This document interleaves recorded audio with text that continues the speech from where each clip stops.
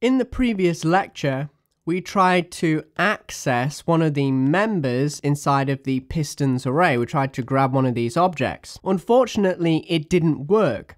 It treated it as a number instead of a symbol link or memory pointer. Now, you have two choices. You can try to access a member by the dot syntax, or you could do it with the computed member access. Now, this operator uses the brackets, and inside of the brackets, it computes and then it delivers the result. So instead of using the dot syntax this time, I want to now change it to the brackets. So you either use the dot or you use the brackets, but you cannot use both. Don't forget, you use either this operator to access a symbol or a member, or you use the brackets to access a member, but you don't use both. So you don't say dot brackets. That's not allowed. You use one operator or the other operator to access a member. So now we're looking inside of the pistons array, and we're grabbing the element with the ID of 0, which is this particular object. So I can go ahead and take a look at this now, and you'll notice it returns that object, make a BMW. Now what happens when I want to actually target this property specifically and just return the string BMW? Which operator should we use? Now don't forget, this is a standard symbol link or memory pointer with the word maker. And what have we been doing prior? Well, we've been using the dot syntax to actually gain access to these members with a simple name. It's only when it turns into a number, this number is computed inside of the brackets, and what's returned is a symbol link instead of a number type. So what I can do now is use the dot syntax again. So we're inside of this object. Then we're saying, right, I want to access a member inside of this object. So we're going to the next member, and that is going to be maker. So now we're going to pull out the string BMW. So you can mix and match. You can either go with the dot syntax, or if you come to, let's say, a key name that is a number, such as an array, then in fact what you want to do is use the brackets.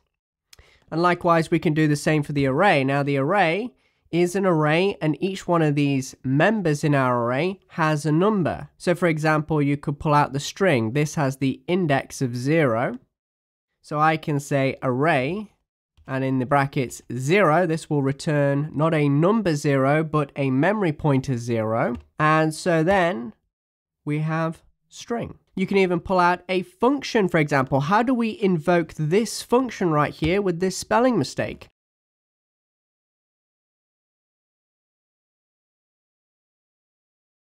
Is we access it by its number, by its ID. So we've got 0, 1, 2, 3, and 4. So this is actually the key name 4.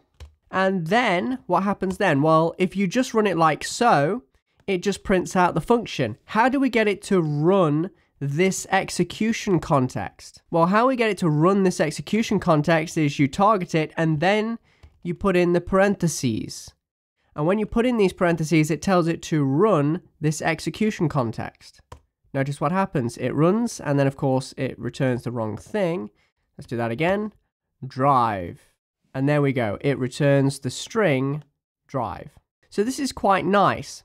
Now you know about mathematical expressions and statements. When we write something out, such as var a equals, and then you put in a value, for example, you can, in fact, create a statement. That is a statement. It's a command. It's a sentence you're giving to the JIT compiler, and it's executing. And then also you can have mathematical equations, such as 1 plus 1 minus 1. And what is that going to equal? That is going to equal 1, or let's say minus 2. So we have all these operators here, the plus and the minus operators. You're going, well, I know that, but this is a statement, and this is also a statement. Now, when you have the computed member access, whatever is inside of the brackets is treated as a JavaScript statement. So for example, what I can do now is I can clear this out. Let's say that I target the array this time, and I'm going to do something a little bit different. Inside of my brackets, I'm actually going to write out a statement. 1 plus 1 minus 2. So whatever is in between these brackets will be executed, will be invoked, and it will return the value 0. So if I go ahead and hit return, you'll notice that it returned 0. This is like saying array returning 0, the number 0, and that will be used as the symbol link. And there it is, string. So you can see that we can write mathematical expressions inside of here and also regular statements as well. Because don't forget, you can actually use variables in your mathematical expressions. So you can create a variable called a and it's equal to 10. We've created this symbol link in memory and it references the number 10. And then you can say a plus 1 minus 5, which will leave us 6. So we add 1, that's 11, take away 5 is 6. Hit return, and there you go. You can use variables in your mathematical expressions, just like you use variables, algebra, in maths. So that we can change this and move things around. So now let's take a and let's use it again. So I'm going to say array, and then we're going to say a. So now we are pointing to this variable that I've created on the window object, and then I can say take away 5 and then take away 2. So if I take away 5, that leaves 5 left, and then we take away 2, that will leave 3. And what is the third member? 0, 1, 2, and 3 is, in fact, our car object. So let's go ahead and hit return, and that's exactly what we get. It's the same as typing array. It computes what's inside of the bracket, so a minus 5 minus 2 is equal to 3, and then it returns that as a symbolic link. It executes that statement. It's computing the statement, whatever is inside of those brackets. And there we go, it's returning this. So if we want to dynamically fetch something out of an object, like writing an expression, we can do this. Now what about, let's say I want to access car and then I want to access the make symbol, but this time I don't want to do it the traditional way, so car.make. Instead I want to use the brackets. Now here's the problem. It's actually going to look for the variable called make, which we haven't made this variable, just like we called the a variable in our mathematical expression. Don't forget, this is treated like JavaScript in between these brackets. It's a statement. So if I was to change this to, let's say, make, you'll get an error because it's looking through the window object, it's looking through the warehouse, the window, and it cannot find a variable called make. But we do have this property here called make. So if I was to say car, and then I was to turn it into a string, now what it will do is it will return this primitive value, it will do the computation, and there's only a string here, and it will turn this string into a memory pointer called make. So you have car make, and then you can see it pulls out Volvo. So please be very careful when you want to access certain properties with the computed property. Treat it like you writing a statement out like that, saying make right here, and you can see, sorry, it's not been defined, just like we got right here. It's like writing it outside of the brackets. So it's computing what's in between there. It's looking for variables and so forth. And you can keep going with this. So you have car, and then you can access the engine object, this object here. And there we go, we have that object, and then you can go ahead and access the pistons as well.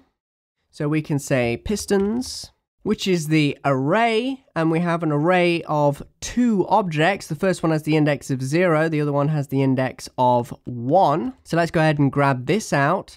So I'm going to say pistons and then 1, and it will grab this element right here.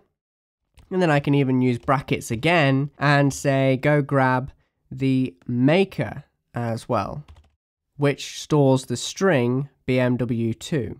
So we go to car, then we go to engine, then we go to pistons, then we access the second object in the array with the index of 1, then finally we go inside of the object and we grab out the maker property there, which stores the value BMW2. And you can do lots and lots of powerful things when you use the brackets. And you can still invoke, let's say, subroutines as well. So again, I could say car, and then I can access drive, for example. So now I'm accessing this method, and then what I can do is I can invoke this with the parentheses after it. And there it is. It returns the string drive. Or if I don't put in the parentheses, I can actually see the function syntax itself. So that is the brackets. You use brackets for, let's say, writing statements out. This could be a mathematical expression. You could also target a variable. So I can say var pointer, and pointer could be, let's say, make, for example. And then I can end with a semicolon. And then I can say, right, target car. And then I want you to go grab the variable called pointer and grab its value, which has the string make. So this will return the string make, and that will return Volvo. It's the same as writing car. It executes whatever is inside of the brackets. So the bracket says, right, there's a variable called pointer, and we return that value, which is make. So it's the same as writing make, and then we return it. So there is the value Volvo again. And if I was to change pointer now, pointer is a variable, so I can change its value to, let's say, speed. So pointer is now equal to the string speed. Let's go ahead and say car brackets pointer and hit return. And there we go. Now pointer is returning the string speed. It's returning that in those brackets, that computation. It takes that string and it turns it into a memory pointer. And there it is, 160. So that is why we have the computational brackets. You can also do all kinds of things like concatenation inside of here. So for example, let's say I have car, and then we have en plus gin, like so. What will this do? Well, it will concatenate. The plus operator concatenates, meaning joins together these strings. So it will join together these strings, which will be engine, and it will return that and turn it into a memory pointer. So I can say, like so. So this will be computed, whatever is inside of the brackets, and it will return the string engine, which should return this object. It's the same as writing car and then engine in the brackets. And also what you can have is car.engine. So you have this ability to mix and match between the dot syntax. And if you need a bit of computation in there, such as the elements in an array that is a number, or if you'd like to fetch a key via, let's say, another memory pointer like a variable, then you can do that with these brackets.